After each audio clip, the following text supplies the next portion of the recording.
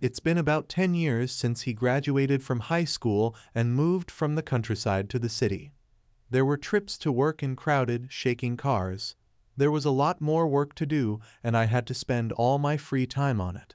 He thought that he would never become the head of such an institution. He barely caught the last train again.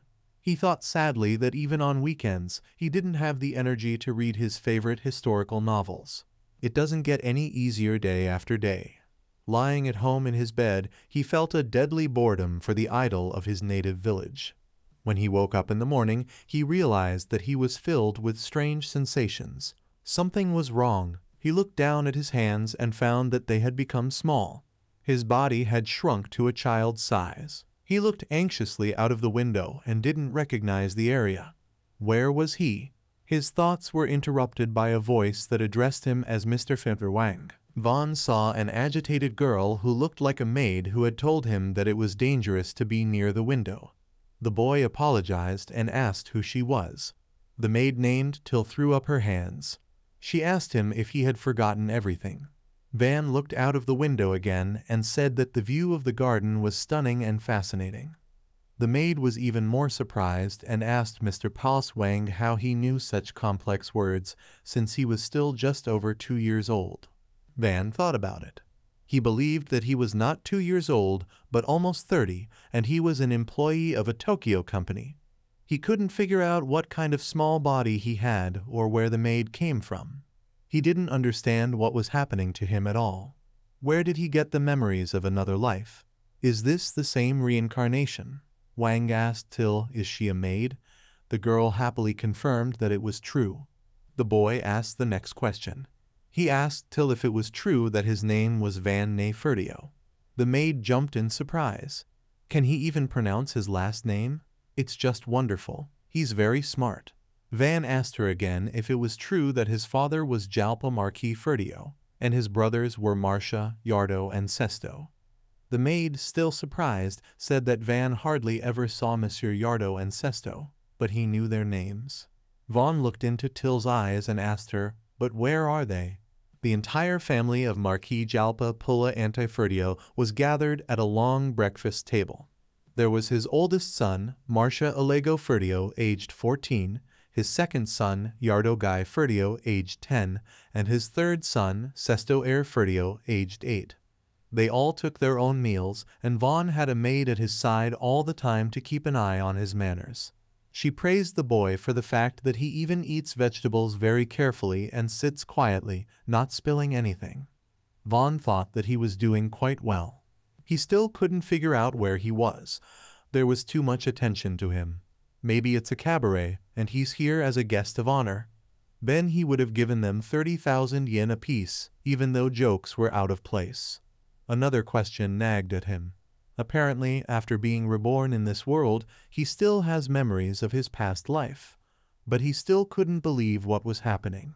Vaughn tasted the carrots that were in his dish and found them to be quite good and delicious. At this time, the Marquis turned to Yardo and asked him what he was going to teach today. The boy replied that today he would learn fire magic and battle formation. Vaughn thought with boredom that at lunch his father would ask children under the age of 10 what they would do, and at dinner he would ask how it went. And so it is every day. Whether it is a tradition of the aristocracy or only children to rest in the morning, and in the afternoon to receive education and fencing lessons. Marquis Jalpa stroked his beard and asked Sesto what about him. He replied that he also intended to study magic. Vaughn already knew that he wasn't usually asked, but this time his father addressed him as well, asking the same question as the other brothers. Wang replied that he didn't know much, so he would first study the culture and history of this country. Everyone at the table looked at him suspiciously. After a brief silence, the Marquis laughed out loud and declared that they had spoiled him because he was the last child of his wife Mira, but he had grown up to be a wonderful baby. He noticed that his fire magic must be as strong as his and Mira's. He assumed that their family was now in safe hands, and he would look forward to a fair assessment of his magic on the test in 6 years' time. The Marquis looked at Wang and said that he hoped for him. Vaughn already knew that in this world where magic was commonplace, it mattered which kind of magic suited whom. Two kinds are required of aristocrats: magic of the four elements fire, water, wind, and earth to protect the house and territory, or healing magic. Having any other magic is shameful. His father and brothers had the ability to use four elements magic, but he believed that other types of magic, depending on the method of using them, could also be useful. House Ferdio, as an aristocracy, is a province in a militaristic state that specializes in military strength, especially the attribute of fire to be powerful in attack. First, there must be a civilization in this world that is as advanced as the countries of the Middle Ages or early modern times. But due to the convenience of magic, the prevalence of gunpowder is extremely low here. Weapons, mostly swords, spears, and bows. The most important thing here is magic. There are 3 continents and countless islands in this world. Vaughn was currently in a vast country in the southern part of the Western Grand Continent. This was the Kingdom of Scuderia.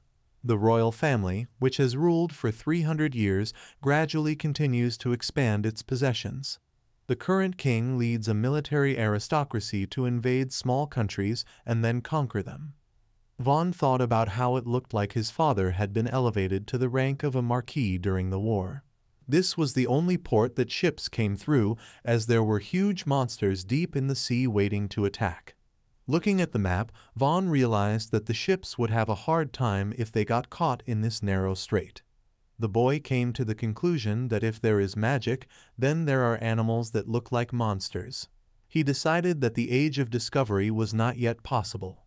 Till also informed him that there are different races in this world: elves, dwarves, anthropomorphs, and others. In most cases, they are isolated from others, so they rarely meet with each other. Wang told the maid that she was too complicated to explain everything. Till then suggested that Mr. Wang take a nap. The boy refused and said he was fine, and he only asked her because he wanted to know about it. In turn, he asked her if she was tired. The girl replied that she was fine. Vaughn asked her, "What about magic tools?" She replied that magic crystals, some precious stones and minerals, have the ability to store magical power. Tools are created based on your magical abilities. Then he asked the maid a question about magic, which she answered based on her own knowledge. Everyone who watched this boy, who showed remarkable abilities, thought that he was a child prodigy. Some people couldn't believe that he was really only 2 years old.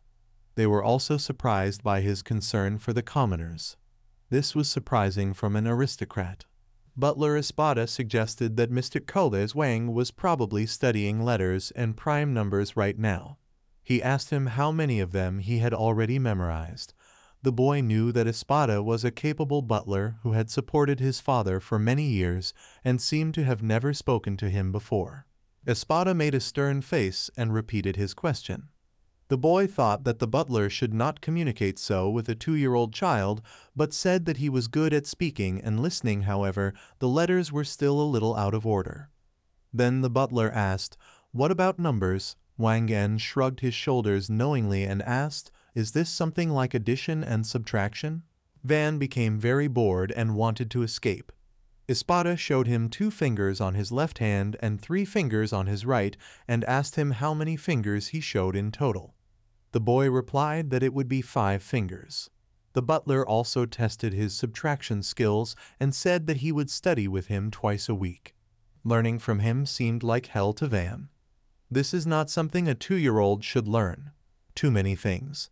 When he looked at Espada's stony face, he even wondered if he was an android. And if it was a demonic creature, it would probably be a golem or undead. But still, he continued to take his infernal lessons. He learned to read and write in just a few weeks and learned many things, such as the system of the aristocracy, the governance of the kingdom, and the rules of war. And all this was for a 2-year-old child. Thus, Wang spent 2 years of his life studying. In addition to science, he studied fencing, and everyone found that he had good reflexes. He was fooling around in the room with the maids. Fencing is quite a fun activity. He was practicing with Till and Mako, and it was like an exciting game. Fooling around, the girl accused Till of insulting Vaughn by defeating him, and she should regret it, and the master should punish her. The maids took Till by the arms, and she confessed that she had committed a mortal sin by insulting her master, and the boy playfully slapped her on the forehead. The punishment is done, but as expected, Wang had only been fooling around with the maids for half a year. By the time he was 5 years old and training took place every day, he was already able to fight with young future warriors. In his previous life, he went to judo and karate classes in high school, so he liked martial arts. He was handed a light sword and shield, and Vaughn recalled his trainer's instruction that you can win if you hit first. In judo, it's important to throw your opponent off balance. And in karate, you need to anticipate the opponent's movements in order to deliver an effective blow. He could also use these 2 points in swordsmanship. His next opponent was about 10 years old, and he was tall, with long arms and legs. Picking up a wooden sword and swinging it, he kept his distance from Vaughn. But he was a kid, so his attacks are always the same. They have their own habits and movements. After watching them over and over again, it was easy to win, especially since he had a huge 30 years of experience. The surrounding adults considered him a child prodigy and noted his undoubted talent for fencing. The servants continued to point out that, unlike Mr. Canyard and Sesto, Van was easier to talk to. In addition, they are not interested in swordsmanship since they are engaged in fire magic.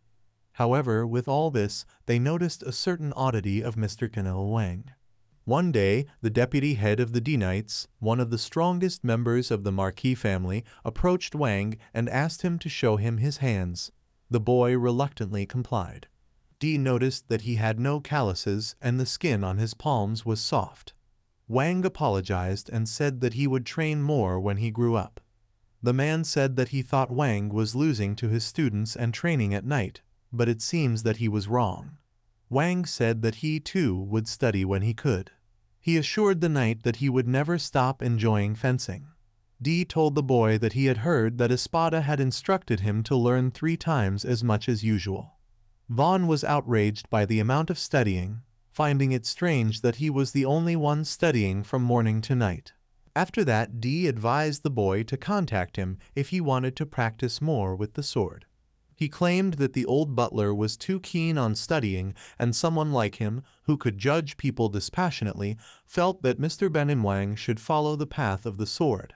He has an innate talent, but he must first learn the basics and build up his muscles, and then practice daily. He assured the boy that sooner or later he would make him the greatest swordsman in the kingdom. Vaughn couldn't believe that D was being serious. However, after confirming otherwise, Vaughn said that he liked swords, but he also liked studying. He promised that he would try in both directions. D was a little upset, but said that at least he would still be the one to train him. Vaughn asked the knight to be a little more courteous with him. D agreed with him and said of course he would pay attention to him because he was still a child, and that was another lie. D chased him until he was blue in the face. He made him do 100 push-ups, 100 squats, and 100 jumps. Endless cross-country runs exhausted the boy. He said he needed to rest because they had just been running. D said that he would rest later and urged him to run with him. Van realized that D was a real demon. He did his best and sat down on the bench to rest. The knight noticed this and said that while he was resting, he wasn't doing anything. Why don't they remove this wooden bench and sit outside? Vaughn, looking at the coach, changed his original opinion of him. D wasn't a demon, just an idiot. This maniac was a complete jerk. The older students wished him luck and advised him to do whatever the deputy head of knights said. While he was resting on the bench, Till came up to him and praised him for doing a good job. Wang thanked the girl, and she said admiringly that it was great that he tried his best every day. Vaughn thought about how it was hard for him, but since he was reborn, something fun happens every day.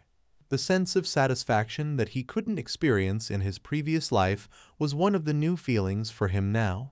He decided that he would become the best aristocrat in the world and enjoy a happy life. 3 years later, something changed. A few years ago, Wang was called a prodigy. He didn't even believe it could be. He felt like a failure. His second life, which was so bright, It ended abruptly. 2 years ago, when Wang was 6 years old, he was in the city for the first time. His imagination was struck by the numerous buildings and architecture of the metropolis. He never ceased to observe with interest the vast number of people living here. A maidservant spoke to him, who accompanied him on a walk and asked him where he wanted to go. Maybe he wants to look at the market. 6-year-old Van Nefertio still had memories of his past life. Here he was reborn as the fourth son of a marquis and went through the hell of studying and taking swordsmanship lessons every day. They called him a prodigy here. Many people said that 12-year-old recruits were no longer standing next to Mr. Binan Wang, even though the difference in their physiques was very large, and he learns what adults usually learn. Obviously, it was obvious. Till told him that he was a genius and even managed to excel at swordsmanship, and maybe one day he would be able to overtake his brothers and become the head of the family. Vaughn knew that in the world of the aristocracy it was every man for himself. Money, status, reputation, and power, the winner takes it all. Becoming one can dramatically change the future. Therefore, an attempt on the younger brother who shows great promise is a common thing for the aristocracy. And unfortunately, Vaughn couldn't say that he had a good relationship with his brothers. He knew that they could kill him without hesitation. In other words, if Vaughn really wanted to become the head of the family, the chances of being killed would only increase. He couldn't live happily with such a life. That day he approached Till and said he wanted to go for a walk. He just wants to be a normal kid. Wang decided to be a slacker. Even though he had decided so, Vaughn had no idea how to have fun in this world, as even in his previous life, he was a workaholic. Till took him to the city's best market to watch and do some shopping. The boy noticed that the market was full of people. Suddenly, Vaughn saw a beautiful building with majestic columns and asked the maid what it was. The girl said it was Mary's company. It has branches all over the kingdom. The young master noticed that this building was so huge and beautiful. He liked it very much.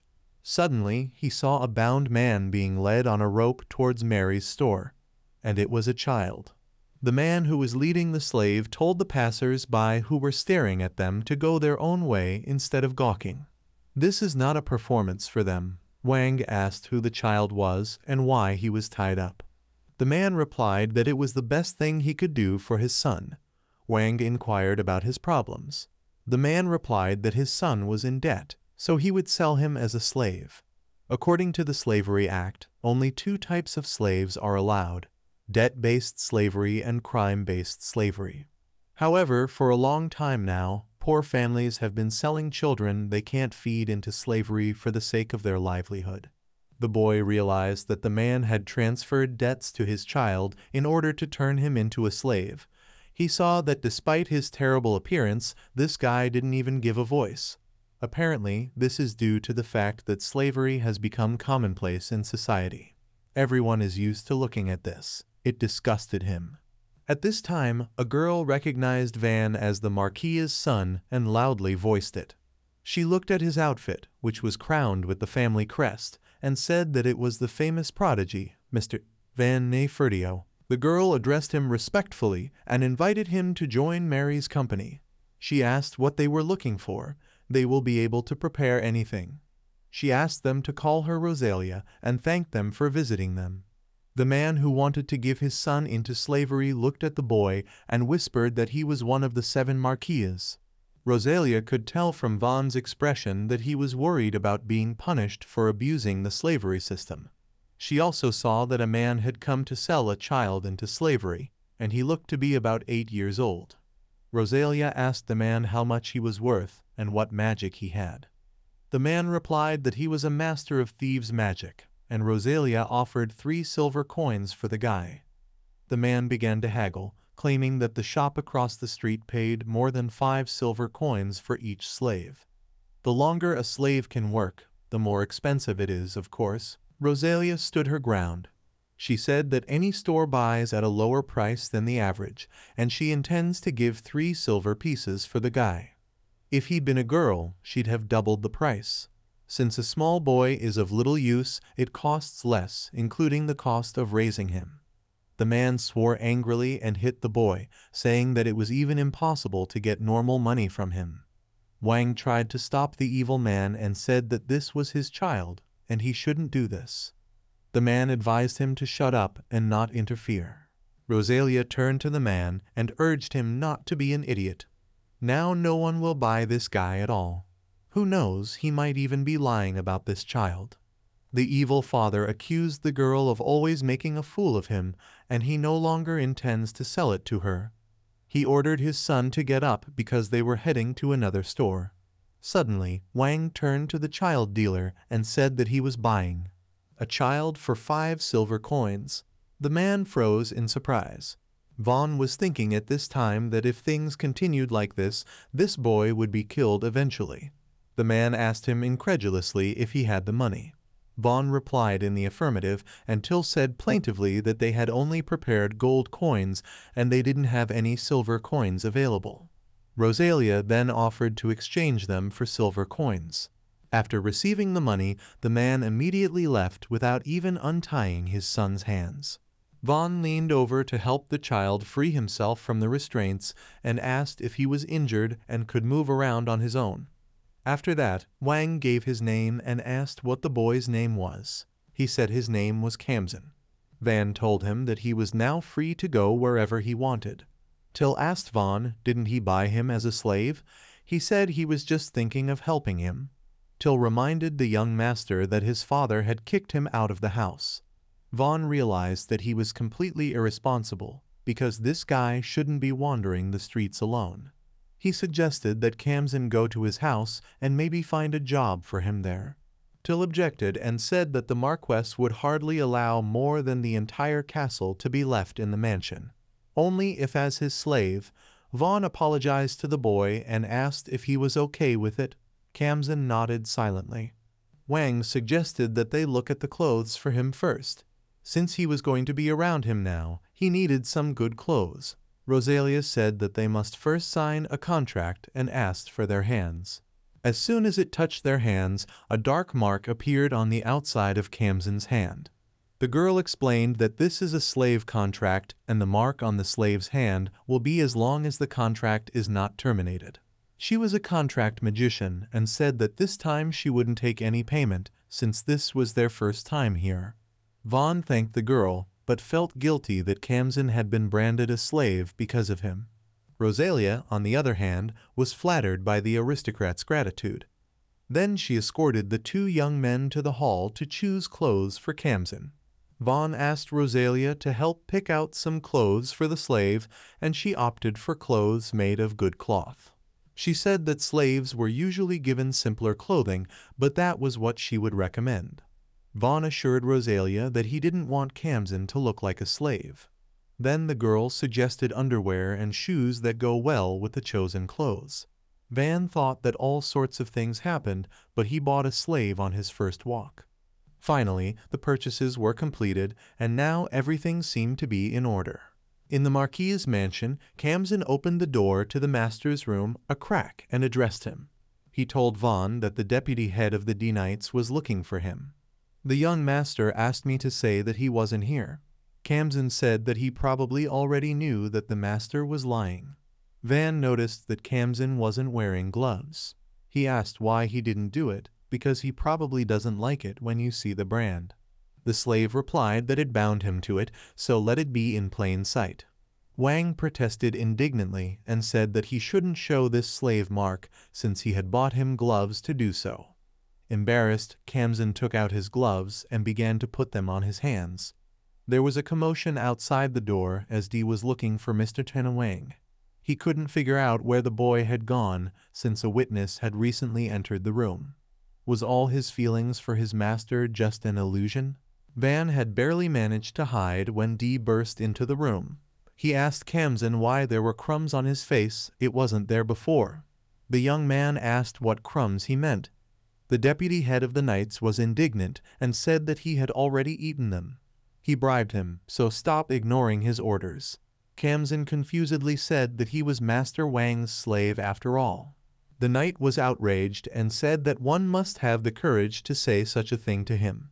In that case, he would train him instead of Mr. Kane's Wang. He should be flattered by this. Peeking out from his hiding place, Vaughn genuinely felt sorry for the poor guy. Thus, Wang became lazy for the sake of a good future. He wanted to be thought of as an ordinary child, not a prodigy. He decided that if Kamzen got tired, he would fill in for him in training. Vaughn was already 8 years old, and there was an opinion among the servants as well as the town's residents that this prodigy would soon have a magic test. Everyone was looking forward to it. Many people dreamed that Wang would become a lord because he is very kind to ordinary people. Some people were 100% sure that Mr. Pai Wang had fire magic, just like all the brothers of Marquis Ferdio's family. However, on the test, it turned out that he does not own any of the elements. The 4 elements. It turned out that little Wang had some production magic. Magic that allows you to create objects. It is also often called one of the most unsuccessful types of magic. This was magic, also known as alchemy. You can use it to prepare materials like iron and copper, and then imagine a shape in your head to create a sword or accessory. It is impossible to create anything more with this magic, since even weapons and jewelry spend a lot of magic power, while other people can easily create items without using any magic. Inventors and blacksmiths don't need it. The whole family was upset. For 2 years, Wang had done everything he could to avoid being considered a child prodigy, and his brothers had no desire to attempt his life, but such a test score was quite unexpected for him. Aristocrats are expected to use the magic of the 4 elements, and in the Fordio family, mages with the element of fire or healing are especially welcome. The eldest son, Marcia, has inherited the wind element from his maternal grandmother, but he is more than anyone else trying his best to become the head of the family. Although the wind element is acceptable to nobles, the second and third brothers who possess the fire element are mocking the older brother. Among the aristocrats, the type of magic is extremely important. Jalpa Ferdio was very annoyed. He and his wife Miro wield the element of fire, so why did they have a child with production magic? And this is her last child. Vaughn knew that his mother, weak in body but strong in magic, had died giving birth to him, and his father had high hopes for him. The Marquis sighed heavily and said that he would stop talking. From the very beginning, it was foolish to expect anything more from Vaughn. The boy understood the unpleasantness of the situation. The father frowned and declared that there was no place in the Marquis family for a child born with industrial magic. The Marquis looked at Vaughn in disgust and asked if he was ashamed to be such a loser. Jalpa bared his sword and said he would have to if it didn't disappear from his family. Get rid of it. The boy tried to say something to his father.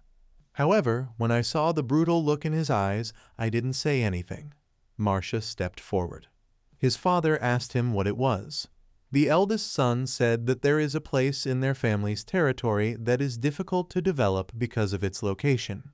This is a remote village. Why don't they leave it to Van? The Marquis asked why he should leave the village to him. Marcia explained that initially it was inhabited by about 100 people.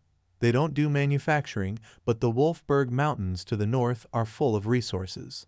Next to the village is the county of Ferdinand, and on the other side is the hostile kingdom of Araneta.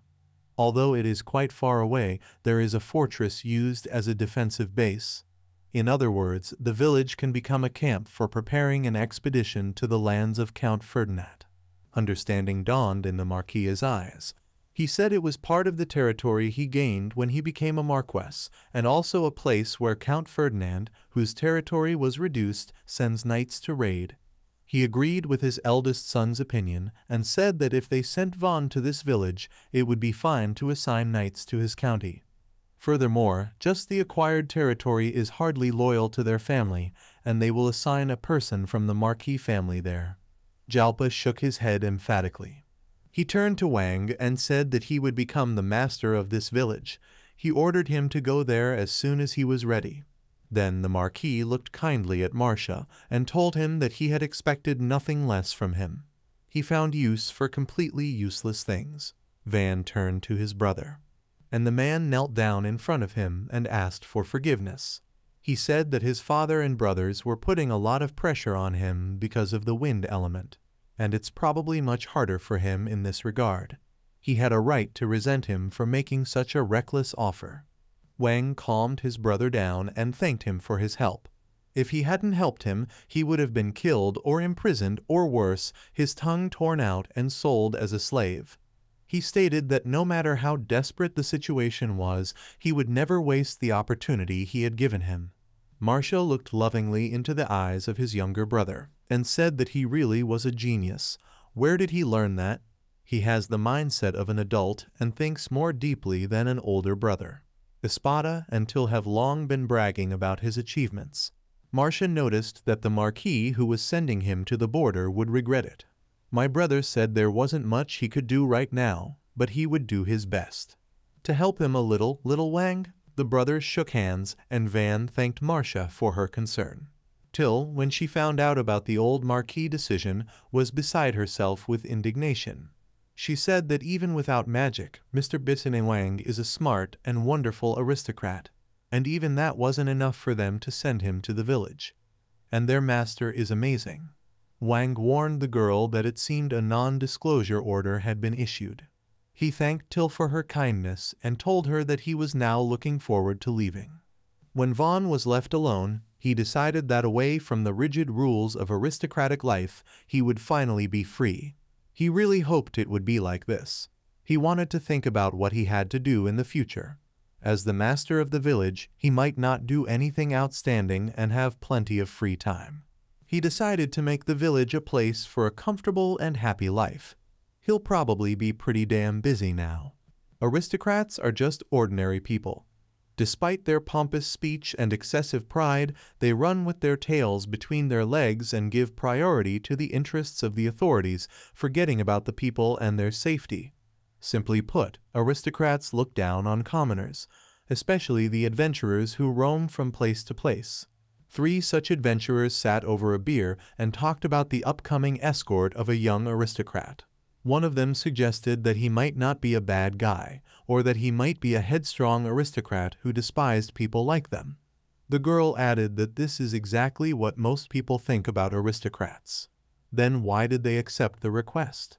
The third replied that they had little choice if they wanted to stay in the duchy. At that moment Van Nefertio entered the room and introduced himself, thanking them for accompanying him on his journey. He approached one of the adventurers and said that it was nice to meet him and he looked very strong. Wang said he looked like a war hero. The boy noticed that his weapon was bulky too. He asked the guy if it was heavy. He replied that of course it was heavy, because the heavier the weapon, the more powerful it is. After the boy came out, one of the adventurers said that it was some kind of luck. It looks like they'll be accompanying an ordinary child. The big man added that he really wanted to pat him on the head. The girl reminded him not to forget to be polite. She almost called him Wang Kun. Vaughn sat among the prepared items on the suitcase and thought that there was nothing strange about dealing with adventurers. The items were loaded into 3 carts and the knights couldn't go with them, so Marcia hired 10 adventurers. At first, Vaughn and Kamzin only had 1 carriage, but then Till joined them. She insisted that she should go with them, as she was their personal maid. The fact that Vaughn's magic was not suitable for the aristocracy was hidden, and anyone who knew about it was ordered to keep quiet. But some of them couldn't be silenced. This referred to the deputy head of the D-Knights, who insisted that he would accompany them so that he could train them in the village with his swords. Van was absolutely against it. He said that he couldn't use the knights as escorts. D replied that this was the first time he had heard of it, and ordered his assistants Abu and Ro to prepare for departure immediately. But that wasn't all. Espada, the butler, also wanted to go with Mr. Wang. He told the Marquis that he was retiring a little earlier, and since his successor was old enough, he agreed. He is already 55 years old and wants to relax in the countryside. Besides, the old man had already prepared the carriage, and Vaughn was surprised at how quickly he did it. Did his father let go of Espada, who had worked for him for so many years, so easily? It must be hard to find a successor who can replace him. The butler jokingly remarked that he wanted to see if he could learn anything from Wang in his old age. The boy asked him not to joke like that. He wondered why Espada and Dee were following him to a remote village. Although he was glad that Dee, who was strong in battle, and Espada, who knew a lot of things, would be on his side. Till looked at her master's happy face and asked him, "Did something good happen?" She noticed that Wang was smiling. He hadn't thought it would happen at all, but now this trip to the border was bothering him. However, he told the maid that he was glad to have her by his side and thanked her for it. The girl replied that she wasn't the only maid who wanted to go with him, but she's his personal maid. That's what she told Master when she was fighting for this position. The young master thought that he could take anyone he wanted. Why did they decide that this was a competition with a single winner? That was the end of his life surrounded by cute maids. Meanwhile, Till said that Monsieur Marcia was a very busy man who didn't have time to chat with the maids, and Messrs. Yarda and Sesto didn't care about the maids. However, Mr. Di Wang is different from them. Always greets them, sometimes treats them, and even helps with cleaning. They even practiced with the sword together, and all the maids love it very much. Vaughn felt uneasy at the words. He looked at the Kumzin and said that this also applies to him, and if he wants to, he can stay. And the slave contract can be broken or changed. He can ask Marcia to look after him. However, Kamzin firmly stated that he was determined to devote his entire life to Mr. Quanchen Wang and would always serve him faithfully. The young master felt awkward again and asked the guy, does he really like him that much? Kamzin gravely replied that he liked it very much and literally adored it. Finally, everyone was gathered and it was time to set out. Vaughn climbed into the carriage, which didn't have the Marquis family crest on it, as his father didn't want anyone to know about his departure. It just has to pretend that it doesn't exist. He had been in the city a lot for the past 2 years, so he was a little sad to leave it. Suddenly, he saw the daughter of one of the guards running towards his carriage. She asked the gentleman why he was going somewhere. Van, in turn, asked who had told her that. Recently, the young master had been constantly plagued by the awkwardness of getting too much attention from outsiders. It turned out that Mr. D had trumpeted the departure. A rider riding nearby said he found it sad that they were running away like criminals in the middle of the night, so he decided to reveal it to everyone around him. Wang pointed out that his father had ordered him not to tell anyone about it. He was told that Mr. D probably didn't know about it. He must be sleeping in the carriage right now, but when he wakes up, he'll be notified. The crowd on the street was saying goodbye to Mr. King Wang. Everyone already knew that the Marquis's youngest son was leaving, and many people came out to see him off. Many people asked him where he was going as they watched the carriage go, and asked him to come back quickly. Some speculated that Wang had gone to the Royal Academy. Vaughn looked out of the carriage window, thanked everyone, and said goodbye with a raised hand. The young master didn't think that he would be so worried. It turns out that saying goodbye is very sad. Then he noticed that Till was crying. In the middle of the journey, Vaughn ordered a campsite, and he tasted the grilled meat cooked over the campfire. Except for the time he'd slept in the car of his world, in a dangerous place full of magic and all, this was the first time this had happened to him. The person who had treated Vaughn to the meat was one of the members of the 2 adventurer groups hired to accompany him. His name was Ortho Sith, and he was the leader of the group. He had been working for more than 20 years and was used to communicating with different customers, and despite the fact that it was an 8-year-old child, he behaved very professionally. The young master thanked him for guarding the perimeter, but reminded him that he should not forget to rest as well. Ortho leaned forward with a smile and told the boy that he would come back to him later with a report. At this time, Till came over with drinks and said that even an adventurer could see the young master's kindness. She can also name more than 100 good things about him. Soon the wagon train continued on its way. After leaving one city and going to another, they set up many camps. During this time, I visited 4 cities, small and large. Because of the large baggage, they moved slowly. Every day they traveled from 50 to 100 kilometers. After traveling anywhere from 500 to 1,000 kilometers in 2 weeks, Vaughn realized that the Marquis territory was simply vast. He thought that in Japan they would have already traveled through 3 or 4 prefectures, although he wasn't sure about the number. While Wang and Till were looking at the map in the carriage, the maid said that they would be arriving soon. And the young master thought that going to the village was like transferring the head of one department to another, and he should make a good first impression. Suddenly, one of the adventurers reported that things were bad in the village. It seems that someone attacked her. It looked like the village was really under attack. It was a raid by bandits or former mercenaries. It's either you or you. Dee said you get used to fighting over time. There was a wooden fence built around the village that looked quite impressive, but it wasn't very effective against arrows.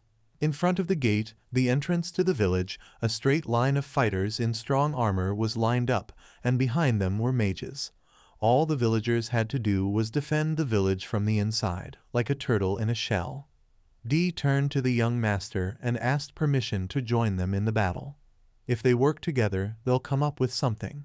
Vaughn was aware that their opponents would be 40 to 50 men. Even if they attacked suddenly, they would still be outnumbered. He asked the knight if it was worth the risk. He thought it was too dangerous. Dee agreed with Wang. He assumed that there might be injuries and casualties, but they would definitely be able to recapture the village. The head of adventurers stated that he has a rule. Do not expose team members to deadly risks. Such situations are not uncommon among adventurers. And if he had put his life on the line every time, he would have been in his grave long ago. Dee exclaimed that, however, there are times when they have to give up their lives, and this is one of those moments. He claimed that this was his lord's first domain and its first inhabitants. And if he doesn't unsheath his sword in a moment of danger, then who will? Ortho Sith told him that he was a noble knight, but unfortunately, the same could not be said for them. Even if they get paid more money, he's not going to die. Dee then told the adventurer that if the situation worsened, they could run away. Ortho said that his other 2 knights would also die. At this time, Espada entered the conversation and said that he was against it. The old man stated that there will be more than 30 people fighting against him, including mages. He thinks that half of them are mages. And then Dee would die too, and then there would be no point in retaking the village. The adventurer asked him, does he mean that they won't fight? The butler replied that he was the ultimate 4-element mage. The ground is just right under their feet, so they can rely on his support. The adventurer doubtfully asked him, is he really going to fight? He doesn't need to take any chances. Espada reported that he would build a wall first, and the adventurers would attack from behind the wall at some distance. When the enemies pay attention to them, Dee and his knights will attack them from the side. Ortho asked the butler, but what should they do with the mages? And if they bring up the archers, they will also be the losers. The young master said, pointing to the carriage, this carriage is lined with iron plates in some places. After making the first attack, you can get in it and leave. The only task is to attract the enemy. He asked Esrad if he intended to stay and fight. He firmly replied that if he stayed behind the wall, Dee and the others would die. The young master said that in that case he was against it, because then he will die. However, the old butler asked Mr. D. Wang to let him be selfish this time. Vaughn asked him, what if he becomes a decoy then? Everyone present looked at the boy in bewilderment and said in unison no. Especially opposed was Till, who said that she would not forgive the young master if he became a decoy. If he did, then she would personally go out to the enemy. Vaughn calmed her down and told her that if he joined the battle as well, they would definitely win. Kamzan slapped his hand on his chest and said that he would also go with Till. Van raised his hand and asked for attention. He said that he was now the master of this village, so they should listen to him. The young master said that they only hired adventurers to accompany him to the village, and they are not required to participate in the fighting. Then he turned to Espada and told him that he was now retired. After making such a huge contribution to the Marquis family, he can't die in a place like this. Dee and the others still belong to his father and serve him first. The Marquis wouldn't like it if something happened to them. Then Van turned to Till and said that she was like an older sister to him, with whom he had spent more time than with anyone else. He doesn't want to see a loved one die. He also spoke to Kamsin and said that he was pleased with his feelings, but even if he was a slave, he had to choose whether to live or die. He will be happy to know that he is happy with his life. Wang gave everyone a bright look and said that they were all willing to follow him who was labeled unworthy and kicked out of the family. Wonderful people like them don't have to die. He just gives them orders without doing anything himself, but he will never be like the boss in his previous life. He should be responsible and first do something himself, for which he apologizes to everyone. Gripping the hilt of his sword tightly, Vaughn said that he would ride the carriage ahead first and they should attack the enemy from different directions. Focusing your forces on ranged attacks will be pointless. If it doesn't work out, they have to run. They might even throw his corpse away if he was killed. Since they don't know their names, they won't bother the Marquis. Everyone listened to the young master with great attention. After that, Ortho Sith said that this time they would put their lives on the line because even the child said that he would sacrifice his life. If he said it again, they would get angry. The adventurer girl, addressing the young master, said that she did not expect such an act from an aristocrat. Everyone she'd met before did nothing but scratch their tongues. Vaughn addressed Pluriel-san by her first name, much to the girl's surprise. After all, he had even memorized the names of the adventurers. She looked the boy seriously in the eye and said that she was thinking that she could give her life for him. Pluriel added that they were all thinking the same thing now. Vaughn lowered his gaze because he couldn't say that he remembered her name just because she was cute.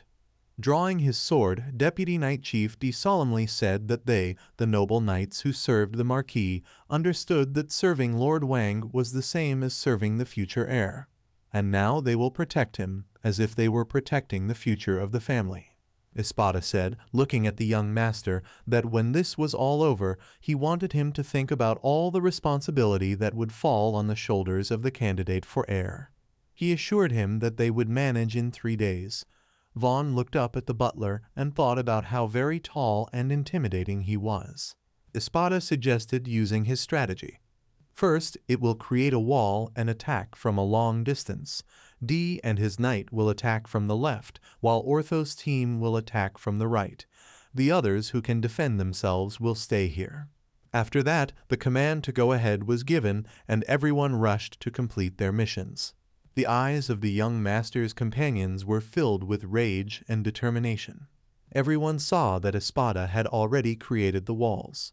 This meant that the old man wasn't a bad magician at all. It's unlikely that a 4-element mage will work as a butler, but this one works. D asked Ortho why he hadn't turned the young nobleman down and decided to risk his life. The adventurer replied that this boy was going to be a great man and he couldn't die yet. If it was possible, he would like to make him a king. In the past 2 weeks, he had completely revised his views on aristocrats. He didn't know that there were such people among the aristocrats. During this time, he managed to gain respect for Mr. Manhwa. He decided that if the master was in trouble, he would come to the rescue. But he didn't know him then. The owner of a small village, whose escort seemed to him a troublesome task. That's what he thought. But he put his life on the line when it came to his responsibilities, not only for the territory and the inhabitants, but also for the knights, the butler, the maid, and the slave. Moreover, for the sake of the adventurers' lives, he proposed a strategy in which none of them would die, but in which the 8-year-old child himself will die. Ortho shook his head and added that he was a strange man. At this time, Kamsin warmly embraced his master. And with all sincerity and love, he said that if he was on the verge of death, he would rather cover for him and die. The boy added that they all look more like a family than his real relatives, and now, when the battle is going on, he must do something to help. Wang then said that the 3 of them would get medicine and tools out of the carriage. Those in the rear decided that if it became too dangerous, they would help the others. The bandits who were besieging the village wall let their guard down. In small settlements, there is no sound management, so such an attack usually ends quite quickly. They continued to shell the village and thought with anticipation, how many women are there in this village? Anyway, they're supposed to be celebrating today. Suddenly, one of the bandits fell down, struck by an arrow in the back. The robbers saw that there were walls behind them. They couldn't figure out where they came from. The enemy was very puzzled after being attacked from both sides. D and his knights could easily use their swords to deal with the bandits. The deputy head of the Knights of the family, Ferdio D, proved to be a real war machine. The enemies fled in terror, stunned by the power and strength of this warrior.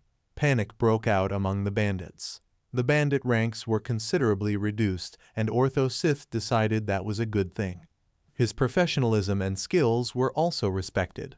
He fought with great skill and ferocity. There was no way the enemies could stop him. Suddenly, the adventurer noticed the danger. Long-range attackers would have to be distracted by the enemy because they were approaching the defenders' back line. They were getting closer and closer. Pluriel grimaced in annoyance. She had already used magic and couldn't use the next one until 10 seconds later. When she saw an armed enemy very close by, she thought that she would not have time to use her magic skill, and now she would die. The girl called for the young master's help and shouted to him that the warrior with heavy equipment was right in front of her. Van, along with Kamzin, rushed to her aid. The girl thought it was reckless. 2 kids can't stand up to him. Suddenly, Wang threw his sword at the feet of this formidable opponent, knocking the weapon out of his hands. Pluriel got the right time and cast her magic. The heavily armed robber was rendered harmless. Vaughn had warned that all the enemies might be rushing here, and that you had to keep your eyes open. Pluriel, looking at the young master's actions, wondered what was wrong with this child. The battle soon came to an end.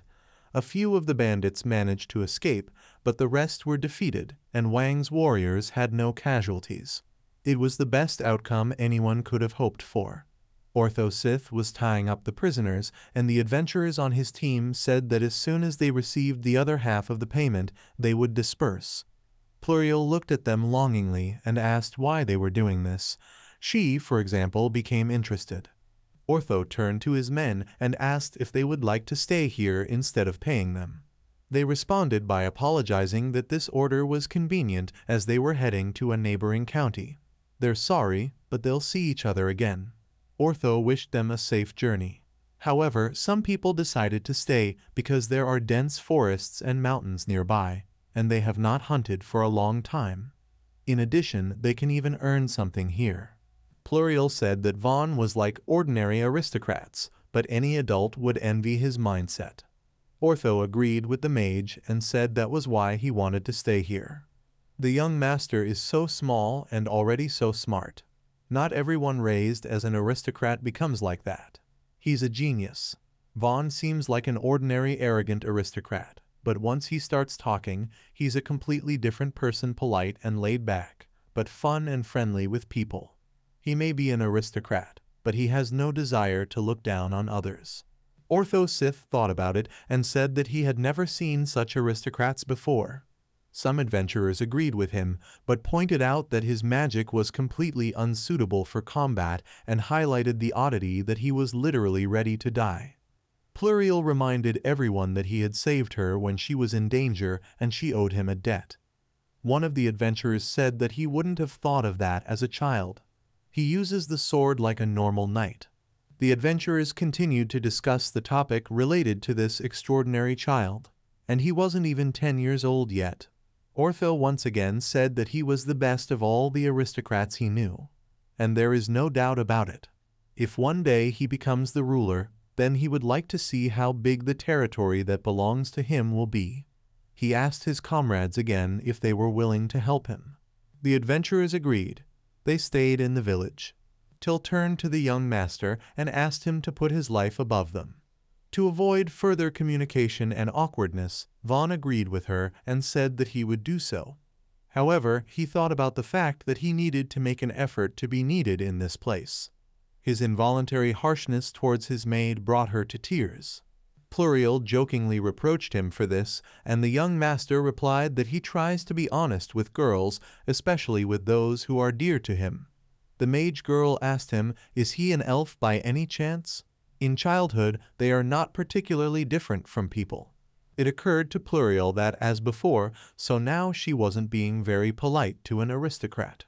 Vaughn explained to the girl that Till had been taking care of him since he was a child, so she needed to make sure that he was an ordinary person. Pluriel thought that the young master didn't care and asked where he learned swordsmanship. Vaughn pointed his hand at Dai and said that this knight had trained him even though he was still too young. He said that he was training him to become stronger than the knight himself. The adventurer kept up and asked if Butler Espada had trained him. Wang confirmed her guess and said that his way of thinking was made up of the people around him. After that, the mage girl bowed to the young master and stated that his actions and swordsmanship saved her in a moment of danger. The girl thanked him and said that she would never forget it. Vaughn replied that it was fine and she could forget about it. Pluriel looked thoughtful. She thought that as an aristocrat, this person was very charismatic. No matter how you look at it, he's already won the hearts of adventurers. The butler, Espada, spoke to the young master and informed him that the villagers were gathered at the gate. Till, who had calmed down, said cheerfully that this might not be what they expected, but they had finally arrived at their destination. Vaughn agreed with her and thought that this was his first time meeting the residents, and therefore he needed to make a good impression on them. The residents who were waiting to meet the Lord were wary and silent. A young gentleman came up to them and told them that his name was Van Nie Foltio. He said that he was sent here by Lord Foltio, who has recently ruled this territory, including their village. From now on, he will rule this village. An old man with a white beard stepped forward and introduced himself as village elder Rhonda. He thanked the young master for helping the village. Wang thanked the old man and informed him that he was pleased to meet the elder. Then he turned to the residents and said that he had heard rumors that neither the owners nor the soldiers took command in this village. He wants to protect this village, so from now on, he takes on the role of chief and hopes for their understanding and help. Vaughn apologized and decided that the apology was too formal. The elder found the young master's words very kind and invited him to come to his house. He said that once there were 150 people living in this village. But half a year ago and last month, the village was attacked by bandits, so now there are only 100 people left. Today was the third attack and everyone was different. Van asked Rond why he thought they were the main target. The old man replied that he thought it was because the border with the Geronetta kingdom was close to the village. The border guard knights had patrolled the border during Count Ferdinand's time, but now that the Lord had changed, the border was abandoned. Simply put, the village is in danger because it now belongs to Lord Feltio. Vaughn thought about how other nobles would have had Rhonda's head blown off for saying such a thing. The young master apologized and said that the former ruler Count Ferdinand had supporters in every city. It turns out that his father, Lord Feltio, appointed rulers only for large cities, and the situation of small villages is still unknown. The elder assumed that the master had put them aside. A small village is a village that doesn't need to be protected, and it pays almost no taxes. Wang assured the elder that he would notify him of everything from now on. Wang said there was no point in complaining, lamenting, or criticizing the state of the country. They might not believe it, but that wouldn't change anything. Malaga, the son of Rhonda, a huge man of powerful build, jumped up from his seat and asked the young master if this was what he was telling the nobles.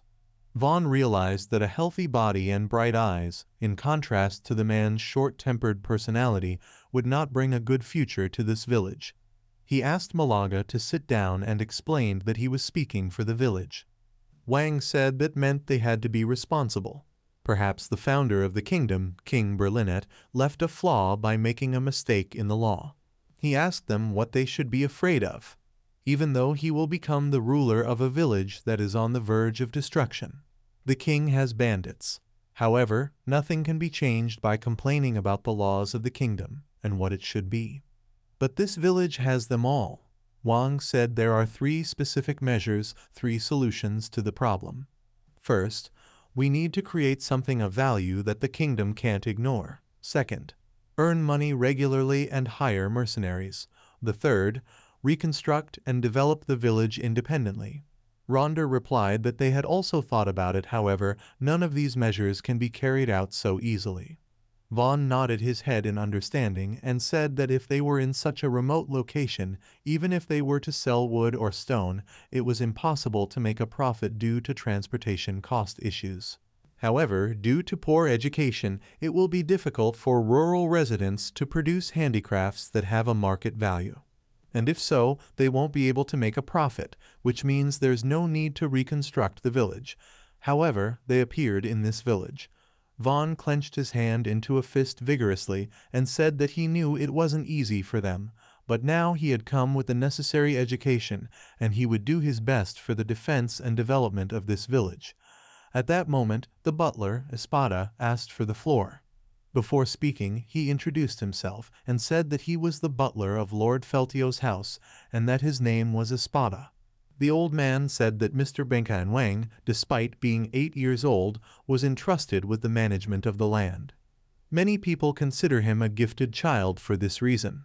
Although it was too bold of him, that was why he and the deputy leader of the D-Knight Order had come to serve them faithfully. He asked the elder to let them join their squad. Malaga was surprised that the butler and deputy would want to do this. But why are such high-ranking officials in their village? It's like a dream. Lord Wang's fourth son is also here. Do they want to help them? Malaga asked Wang if he was also proficient in the 4 elements. The young master replied with dignity that he didn't own any of them, so let them not expect combat assistance along that line. Malaga turned his head in annoyance. Weakling. Vaughn announced that their first priority was to reinforce the walls so that no one would sneak in. He said that the fence is quite strong, but it is made of wood and vulnerable to fire. The same goes for wooden dwellings. The young master asked Espada if the stone would still be strong and solid after using magic. The old man replied that as long as the magic is active, it will remain solid, but later it will become an ordinary lump of earth. Then he ordered to use lumps to strengthen the walls, and any size will do. He was sure that they would have time to build a solid wall before the next attack. Also, the young master ordered to dig a ditch, which will help them to isolate themselves from the robbers. Di assured Wang that he and his team would take care of it. They were already used to digging ditches. The knight also suggested making some traps and preparing for an attack from the wall. Wang said they would need bows and arrows or stones, even easier for the peasants. Then the young master turned to Elder Rhonda San and asked him to gather all the villagers to greet them and explain his plan to them. When the settlers had gathered, Wang laid out his plan clearly. He assured the villagers that he would do everything possible for the development of this village and thanked them for their support. He said that although he was still a child, he had strong and intelligent people behind him. If the bandits come, they will all fight them back together. He called on the peasants to be strong because they all need to build a prosperous village together. Vaughn was pleased with his speech and the fact that he looked very much like a politician right now. Suddenly, a man in the crowd raised his hand and addressed him. He asked the young master what would happen to the taxes. So far, they had paid 30% of the harvest, as well as the skins and fangs of monsters. Wang noticed that this was too much and ordered the tax to be lowered to 10%. If these fees are not enough, then he intends to pay once himself. Vaughn understood that, above all, it was important that the villagers had a stable life. There are cases when people sell their children because of debts, and farmers will be happy to reduce taxes. A woman with a child asked Wang what would happen if the bandits returned soon because they couldn't call the night order for help. The message will take 2 weeks, and it will take a week to confirm. Another 3 weeks will be spent on the knight's journey to the place of challenge. And it's too late to call for help. Most likely they won't come because of the long distance, and because their village is abandoned. Would they be abandoned? Vaughn replied that he understood their anger, but the Marquis currently didn't have the budget or knights to defend such a huge territory. Even if they could persuade the knights, there would be too few of them to help them. They would need 200 men. You'd have to pay for food, horses, armor, and tools, and the cost of mercenaries will be even higher. Vaughn then turned to Espada and asked if he could build a magic wall behind a wooden fence. The villagers saw the results of the magician's work with fear and admiration. Behind the wooden palisade of their precarious wall, a huge, solid magic wall grew in an instant. Wang again addressed the residents and said that now, more than ever, they need their help. If they are with them, this village will survive and become much stronger. The newcomers did not have enough accommodation, and so many rested in carts. Rhonda offered to give up his house for housing, but Van was sorry to put it out on the street. Up to this point, he had never complained that he only had production magic. But he had never felt so bitter as this. However, he knew that if you didn't know how to use element magic, there was nothing you could do about it. He tried to appeal to the villagers, but their mood is extremely skeptical. He must win their trust for the sake of the success of the village and the happy life of its inhabitants. Vaughn clenched his fists resolutely and thought about using his magic to protect this village. It will make it a pleasant place for people to live. Sitting around the campfire, the defenders of the settlement conferred. Vaughn said that ideally, if the enemy didn't attack them, then they would be able to attack him. Dee said that magic bows and arrows were usually used to attack from walls, and Ortho-Sith said that an attack from a low wall would not be so effective. Elder Rhonda remembered that they used to use spears to attack the enemy through the gaps in the forest fortress. Dee noticed that the enemies were now in the same position, and they would be able to hit them with spears again. Unexpectedly, Wang said that they needed a catapult here. Espada was surprised and reminded Mr. Dambachi Wang that the catapult was a siege weapon, and they couldn't use it for defense. Rhonda asked what it was all about. Dee replied that the catapult fired huge boulders, but it was difficult to determine where they would fall, and it also took time to reload the catapult itself. However, the fortress walls and observation towers are quite large, so they can easily be destroyed with it. The young master's face brightened, and he said that it was all settled then. The damage radius will be greater if they use a box filled with small stones. They will aim it at the gate, and their attack will become much more effective. Dee added that if they put a bottle of oil and a torch in there, they would probably set the ground on fire, which would make their offensive even stronger. Espada asked who created this mechanism. The young master replied that he created it and thought that they didn't believe in its production magic at all. He doesn't fully understand it himself to master it.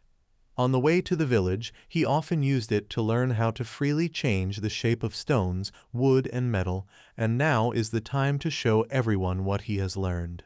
During the trip, when they stopped to rest and hunt, and they were just about to get to the village, Ortho-Sith said that he would stay in this village for a while, even though it was fun, to earn some extra money by hunting mystical monsters. Now they were moving through the forest in search of suitable trees, and the adventurer said that he sensed monsters and should hurry. He asked Wang to cut down the nearby trees for safety reasons.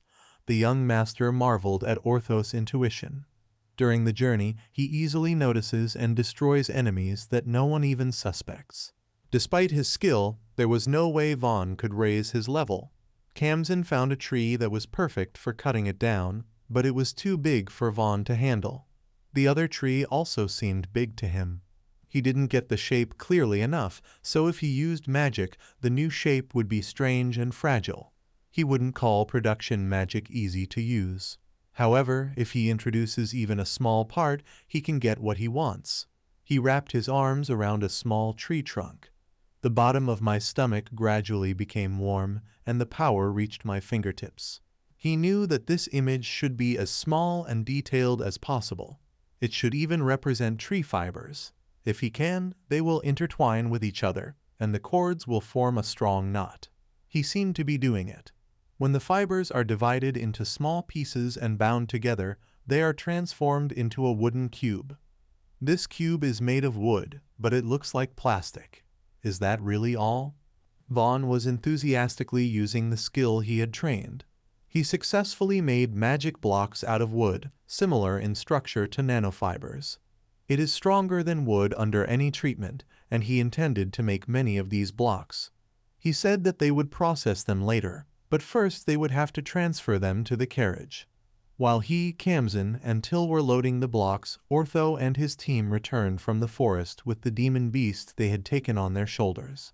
Ortho looked at the block the young master had made in surprise. He noticed that it was much tougher than he had thought. Breaking it is a real challenge. Vaughn was curious to see how strong it turned out. He tossed the cube into the air, and Ortho slashed at it with lightning speed. When the block hit the ground, no one saw a single scratch on it. At the same time, the adventurer's sword broke the stone. Everyone concluded that the resulting block was incredibly strong. Van asked Ortho which was harder, stone or wood.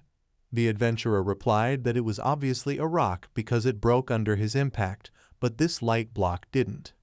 The young master was satisfied, so he must have found something very useful. It was unexpected and pleasant. Vaughn was sitting in front of a large pile of his wood, stone, and metal wares.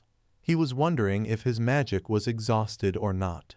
Does this have any consequences? He'd heard that magic was complicated, but it had logic. Vaughn was happy to look at the little things that he had managed to make with his skill. He was curious about how magic worked. First, you need to imagine the whole weapon, its metal, sharpened blade shape. And after that, if everything is done correctly, you will get a beautiful weapon like this. Vaughn was holding a newly made sword in his hands, and Kamzin, who was watching the magic, was in awe.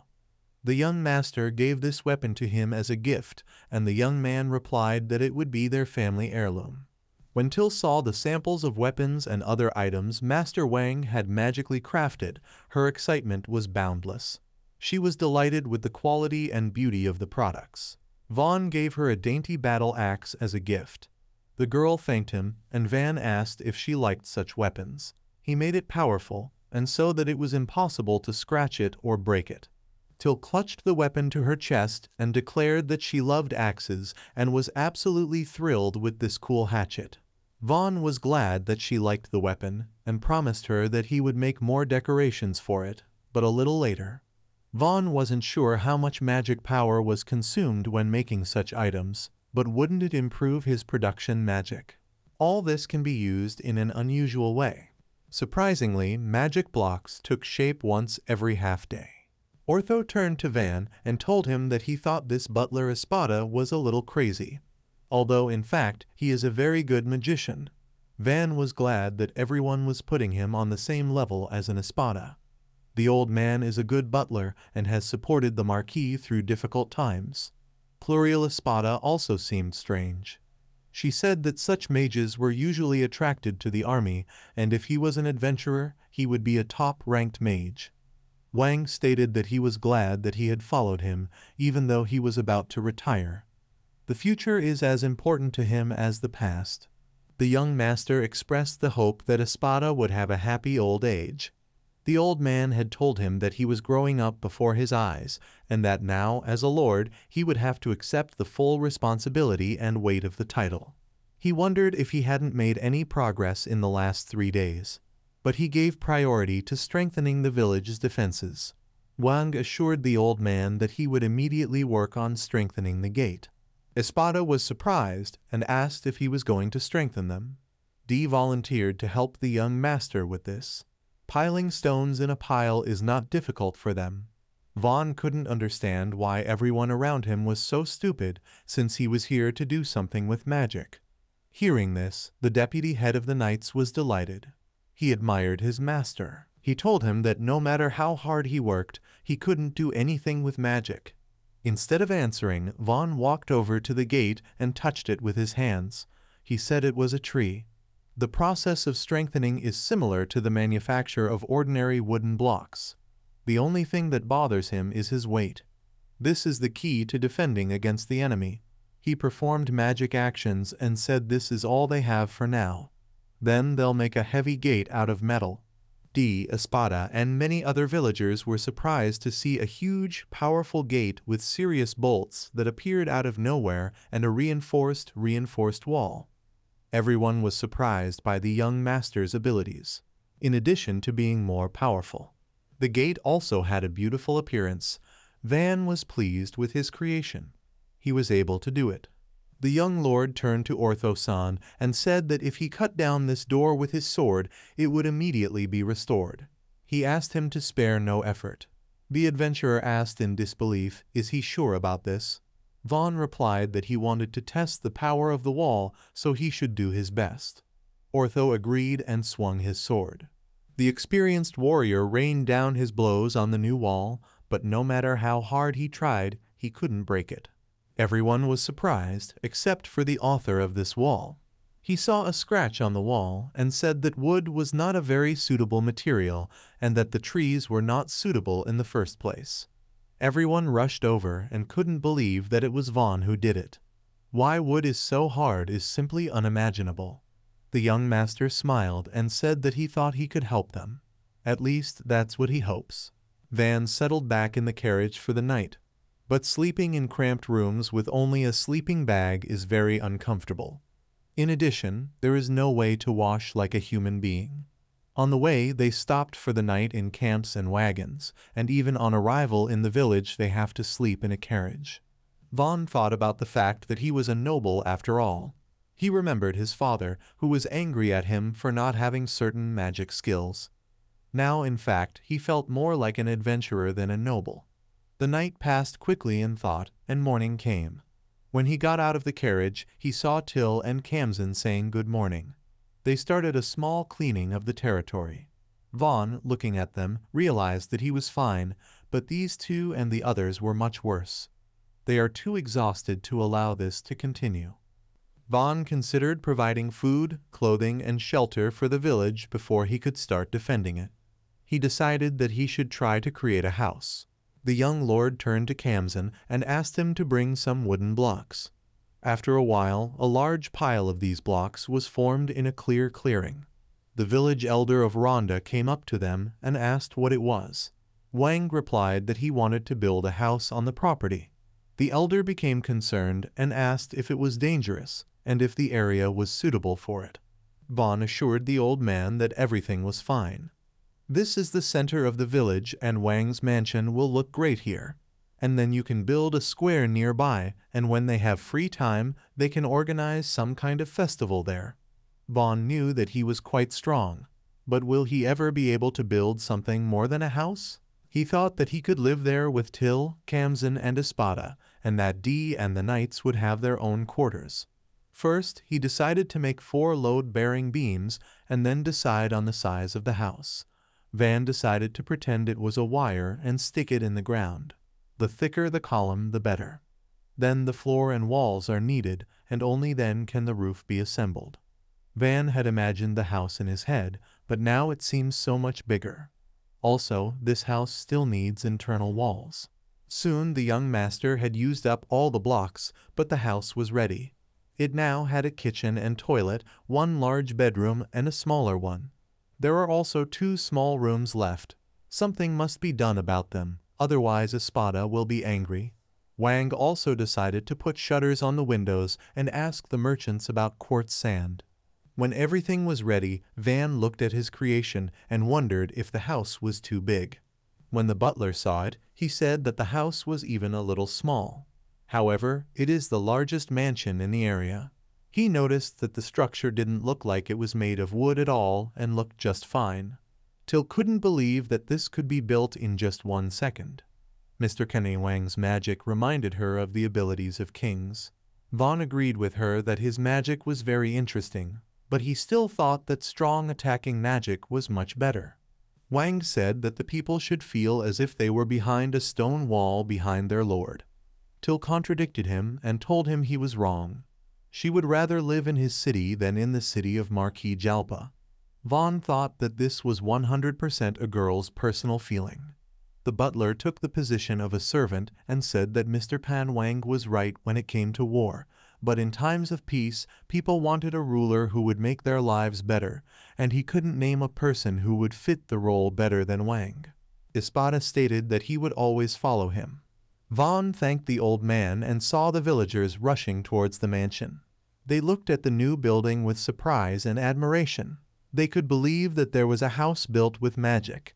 Just a few minutes ago, he wasn't here. Dee, looking at this miracle, said that if they could get more wood, they could build houses for everyone. He ordered them to bring wood to the village, and if necessary, they should use carts, but to have everything here by noon. Everyone began to obey this order.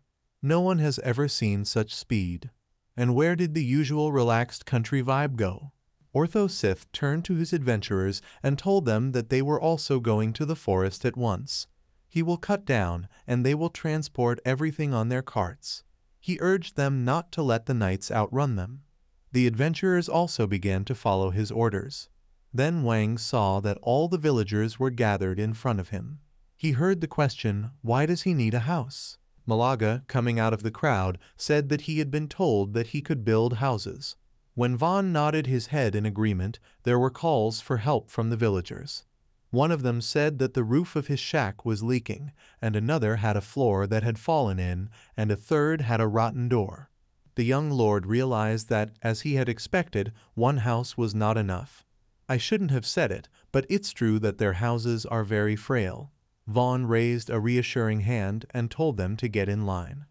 Wang assured all the villagers that he would provide them with new housing. He thought that if his magic could make these people happy, then he would have no other choice.